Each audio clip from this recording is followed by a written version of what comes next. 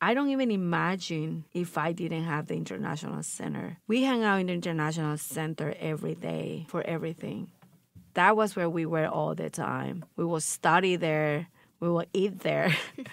I worked there, and every time we had an issue or a problem or something, we would run to the International Student Advisor, like, help us, because we didn't have anybody else on campus that we can ask for help.